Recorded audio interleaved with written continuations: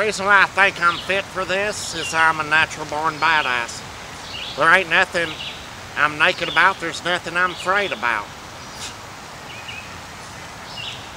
Mother Nature is just an invitation.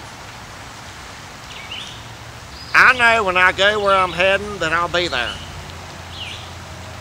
I admit I don't have no military background. I wasn't a Navy SEAL, but I've studied Dog the Bounty Hunter, Rambo, and Tom Hanks. I've seen all their movies. I'm prepared for this. I ain't afraid of nothing either, because I trained at Discount Karate.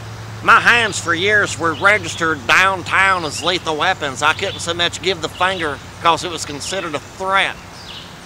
And Discount Karate went out of business and Dairy Queen bought them out, but I didn't give up. I helped them merge and become Taekwondo.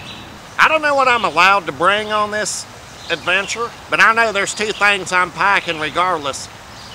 This is a steady. Trojan Magnum XL. Check out that Wonka bar. I mean, my partner might be fire-ass hot, and I want to be prepared. I swear to God, I've always got one in the chamber. Plus, if we go swimming, even if I don't wear it, it could be a flotation device. And I wish they made a bigger one. You know, this comes halfway down on me. It looks like I'm wearing Spanx. And I always travel with the coat hanger. You think about it. Oh, it's just a coat hanger? No, it ain't. I can snap it in two and have my own nunchucks. I can use it as a bow and arrow.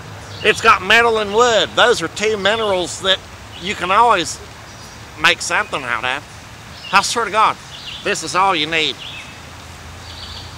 Full metal jacket. You know, and here's the other thing about this Naked and Afraid, which annoys me. I want the director and the producers to know I ain't wearing them blurs. And my partner better not be coming to bed wearing them blurs. And I ain't gonna Velcro my pork, and I ain't gonna Velcro my nipples. But if she comes to bed, them blurs are coming off, and I'll say it right to her face. It's supposed to be naked and afraid. I mean, surviving is nothing but basically making sure your food is harmed. All food was meant to be harmed. I mean, everything I eat, I beat the hell out of. That's all sloppy joes are, is hamburgers that got their ass beat. And being near a body of water is simple. I was raised 4 miles near a pay lake. I used to let girls go noodling in my pants. I swear to God I did. So catfish, guess what? They're just waiting to be had. And it ain't hard.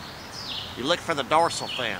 I've had catfish so fat that they had feet on them. You know, they're bottom feeders. And so I can make sure that I'll find catfish any day of the week. Plus, you attract them, you pee in the lake, creates a urine slick.